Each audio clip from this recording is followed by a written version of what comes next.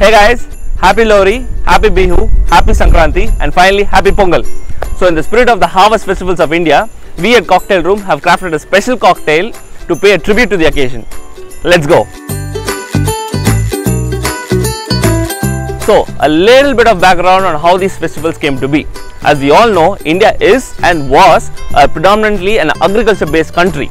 We flourished in farming and we were pioneers in many of the farming techniques that we know today. So at the end of the harvest season, it became a custom to give thanksgiving to the gods as well as each other for the bountiful produce and enjoy the much needed relaxation after the hard work at the farms.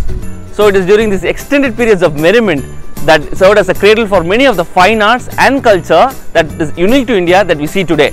So relaxing for long periods of time isn't a bad thing after all. With Pongal being the festival that we celebrate, we have crafted a cocktail which incorporates few of the ingredients which makes Pongal Pongal, namely the sugarcane and turmeric. Let's do it. First, fill your glass with ice.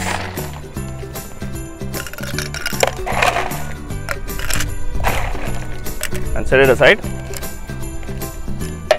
Now, take your shaker tin and measure out 1.5 ounces of gin. Any gin that you prefer. We have chosen gin because it has a lot of botanicals in it which will really complement the ingredients that we are adding today. So 1.5 ounces of gin goes inside. Set that aside. Then half an ounce of Cointreau to give an orange zesty feeling to the drink. Next, squeeze out half a juice of lemon.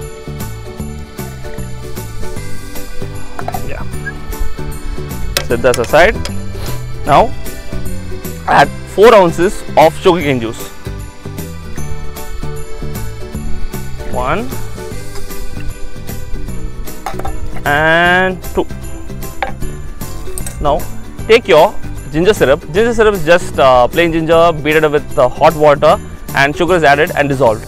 So now the measurement of ginger syrup really depends upon how strong the ginger is. Now in my case, my ginger is not that strong, so I'm adding little less than half an ounce.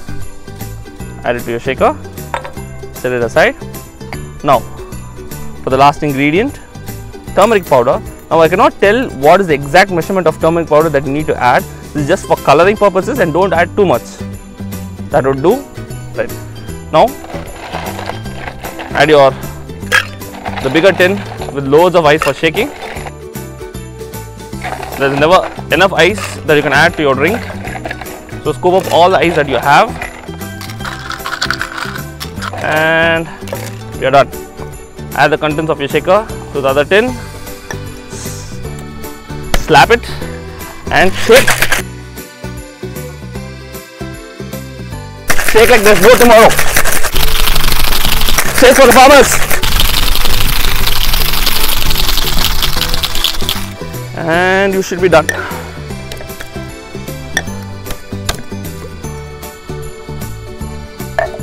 Dump the extra water from your glass.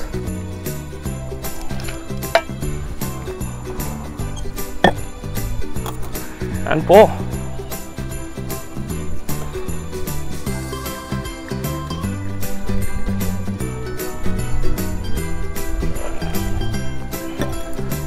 Now for garnish, cut long stems of the sugarcane the sugarcane leaves, add for garnish, and there is your Pongal cocktail. Time now for a taste.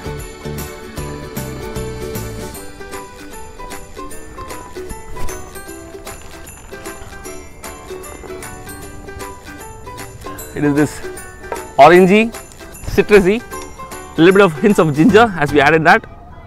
It's a well-rounded drink. It's almost like a summer drink that you can sip after a hard day's work. Exactly what Pongal needs. So I think the cocktail still doesn't have a name. What shall we name it? What about the bounty of Pongal? A drink to enjoy after hard days at work at office, and for the farmers, after a hard day's work at the farm. The bounty of Pongal.